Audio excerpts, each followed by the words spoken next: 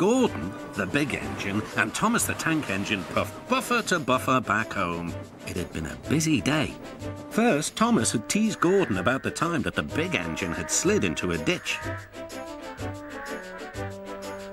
Then Thomas fell down a mine and Gordon came to his rescue. "Remember, Thomas," called Gordon grandly, "united we stand, together we fall. You help me and I'll help you." "I'll remember," replied Thomas, "but I hope the Fat Controller forgives us soon." Suddenly they noticed something. As the two engines whistled into the sheds, everywhere they looked they saw paint pots and painters. "Bust my buffers," said Thomas. "What's happening?" "Shh," whispered Percy. "The Fat Controller is going to tell us now."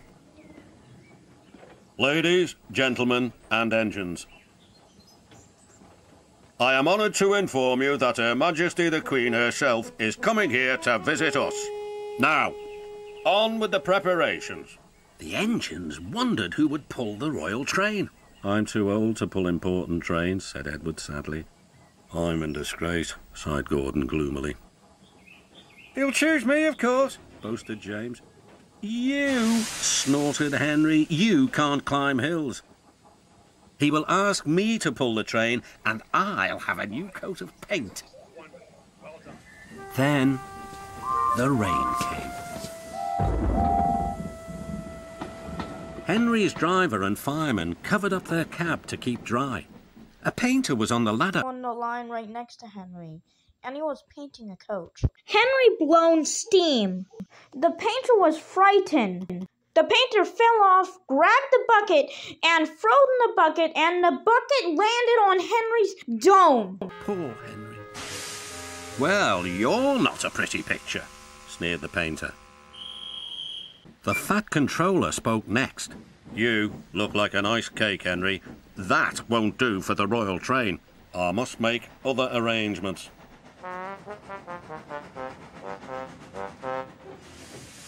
Gordon and Thomas were waiting for him. "Please, sir." "One at a time," replied the Fat Controller. "Yes, Gordon?" "May Thomas have his branch line again?"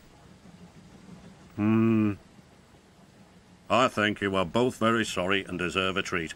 Edward will go in front to clear the line. Thomas will look after the coaches, and Gordon will pull the train." The great day came. All the engines worked hard, bringing people to the town. Thomas sorted out their coaches in the yard.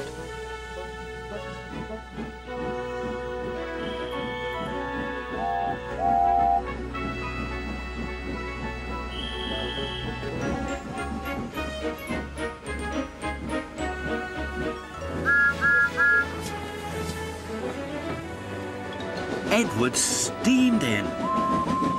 "Beep! The Queen is here!" Then Gordon whistled as he approached the station.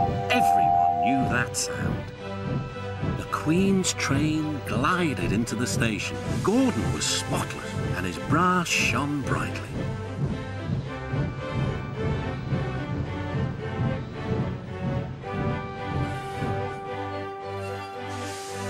The Fat Controller stood to attention.